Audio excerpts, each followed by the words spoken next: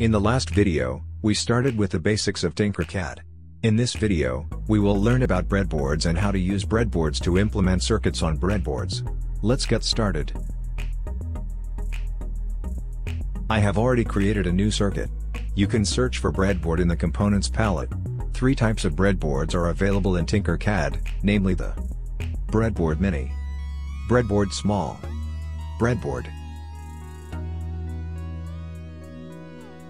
A breadboard is a rectangular piece of plastic with a grid of holes that allows you to easily and quickly build electronic circuits by pushing electronic components into the holes.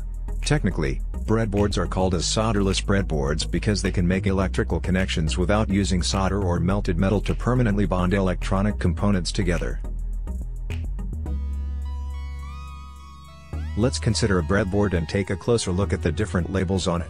Your breadboard has columns A through J and rows that start with 1 and go up to a number that depends upon the size of the breadboard. These labels make it easy to follow the directions when building a circuit. For example, a hole C12 is where column C intersects with row 12.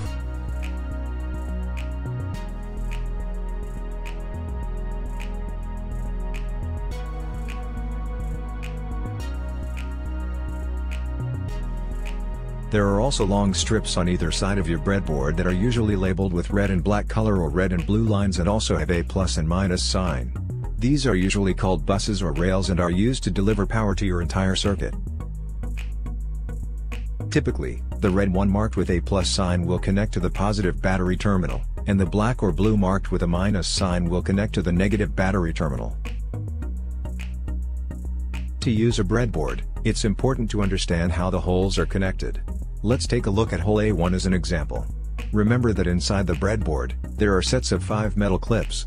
This means hole A1 is electrically connected to hole B1, C1, D1, and E1. It is not connected to the hole A2 because that hole is in another row and does not share the same set of metal clips. It is also not connected to any other hole on the other side due to the gap in the middle of the breadboard. If you hover your mouse over any hole, you can find the set of interconnected holes that are highlighted with green lines. The power rails run vertically on the sides of the breadboard and are typically connected over more than 5 holes, although this can vary from breadboard to breadboard. The individual power buses are not connected.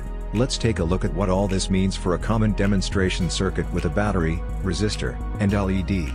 When the battery pack is turned on, the LED lights up. Pretty simple. Let's see how this circuit is implemented on the breadboard.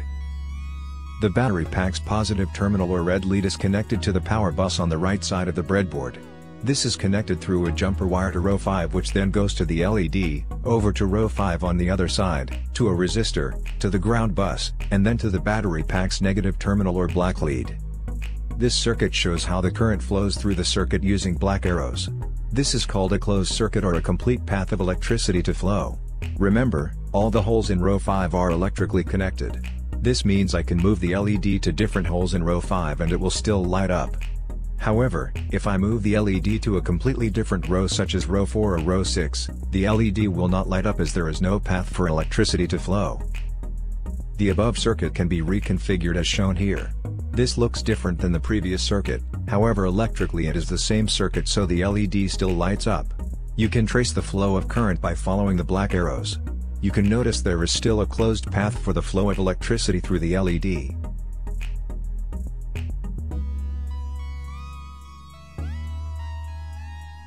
Finally, all this time you might have been wondering what this gap that goes in the middle of the breadboard is for. This gap is designed such that integrated circuits, or more often called chips, that come in dual inline package, meaning they have 2 rows of pins, can fit nicely in the middle of the breadboard as shown here. This works great because now the pins on each side of the chip are now connected to their own row. What you don't want to do is put the entire chip on either side of the breadboard. If you put the chip like this, then you are shorting the 2 pins in a row. This might damage your chip.